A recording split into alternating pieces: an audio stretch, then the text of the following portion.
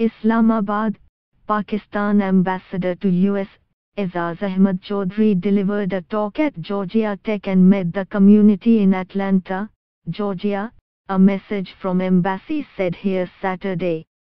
At the joint invitation of Georgia Tech's Sam Nunn School of International Affairs and Center for International Strategy, Technology, and Policy, Ambassador Aizaz Ahmad Chaudhry visited Georgia Tech and addressed faculty and students of the university at the Closs Advanced Computing Building on Friday. The ambassador exchanged views with Georgia Tech leadership, faculty and staff on the current international and regional political landscape.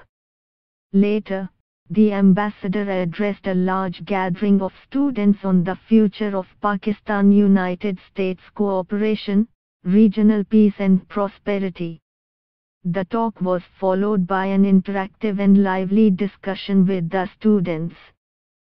In his exchanges, the ambassador reiterated Pakistan's desire to maintain a broad-based and mutually beneficial relationship with the United States that spans over 70 years.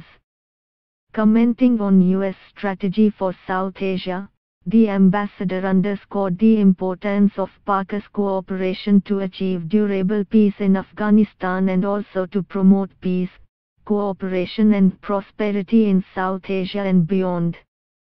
He said that CPEC is a regional project which has the potential to bring enormous economic benefits to peoples of the region.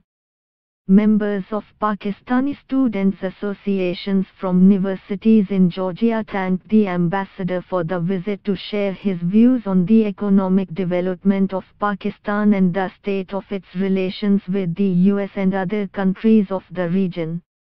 Later in the evening, the ambassador attended a dinner reception hosted by the Pakistani American Community, PAC, Atlanta. He appreciated the community's active role in promoting friendship and cooperation between the two countries. He expressed his support for the PAC Atlanta's efforts to arrange a trade delegation from Atlanta to Pakistan. They invited the ambassador to visit Atlanta in February next year to address Georgia State Congress. The visit was useful in strengthening engagement with academia and trade and commercial entrepreneurs in